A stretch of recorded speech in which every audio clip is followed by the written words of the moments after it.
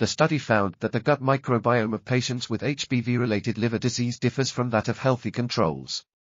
Specifically, the diversity and composition of gut microbiota appears to vary significantly between healthy controls and patients at different stages of HBV-related liver disease.